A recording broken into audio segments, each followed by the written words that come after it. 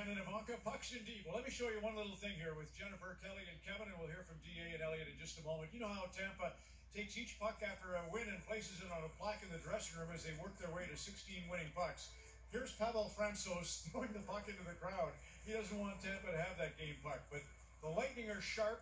They quickly worked with the fan to retrieve that puck, and Corey Perry thought, all well and good that we got our puck, but he wanted to make sure that fan who offered it back got one, so he goes over to the penalty box, works with the crew there, and gets a puck for that lucky fan. Quite a nice gesture by Corey. He's a sweetheart. The worm was